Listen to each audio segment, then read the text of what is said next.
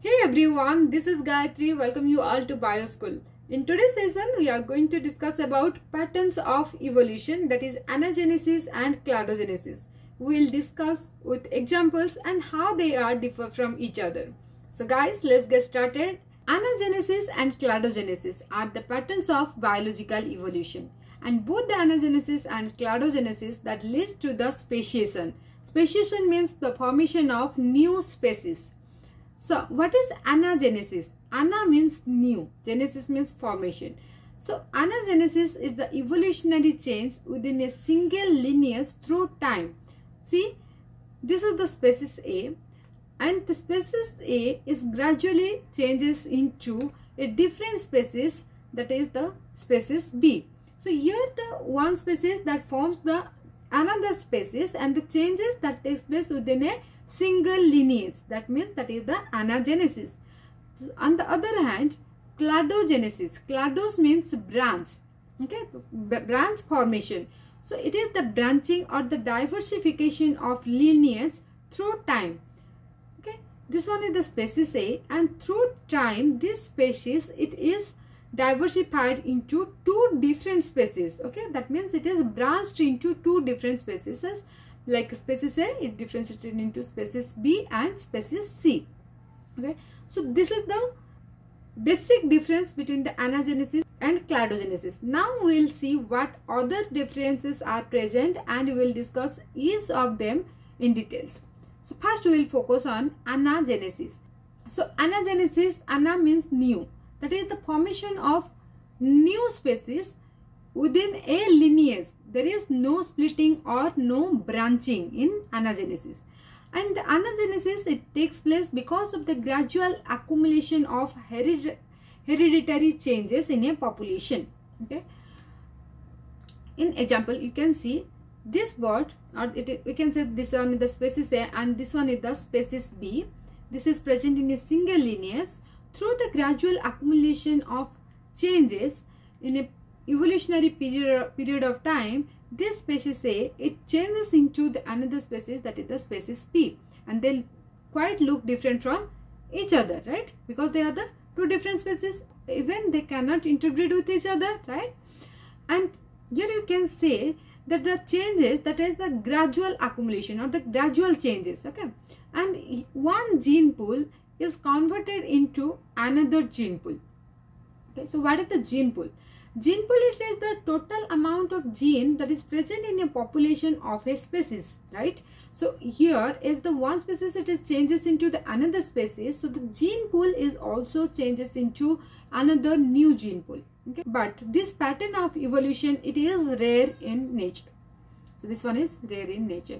So if you will talk about the biodiversity, so what do you think? This type of evolution, it will promote biodiversity or not? No, this type of evolution, it cannot promote biodiversity, right? It does not promote biodiversity, because when the new species is formed, the old species, it is getting extincted, right?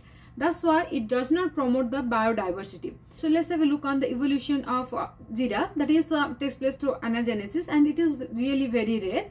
So when the species A, it gets converted into the species B, then at that time the species A, it goes extinct, right? So it does not promote the biodiversity and the evolutionary changes that takes place in a single lineage. So the next one is the cladogenesis. Clados means branch. So here it is the rapid splitting or branching of more than one species from original species. That means that is the cladogenesis. This one is the species A bird, and this species A bird, it split into, or it is branched into two different species, and this type of this pattern of evolution, it is most frequent in nature. In cladogenesis, let's say a species A, it is the parent species and these are the daughter species. So in cladogenesis, you will find both the parent and daughter species, okay, they are living side by side. And cladogenesis, that lead to the speciation and it forms the new species. It is because of the geographical barriers. We can say that geographical barrier means that is the allopatric speciation.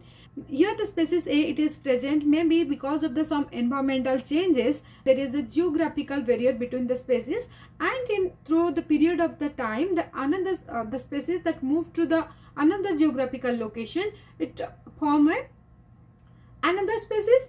Okay, or it can takes place, or the cladogenesis, it may be because of the sympatric speciation also. In sympatric speciation, that means both the species, they are present in the same habitat. There is no geographical barrier, but because of the mutation, one species, it branched into or converted into two different species, right?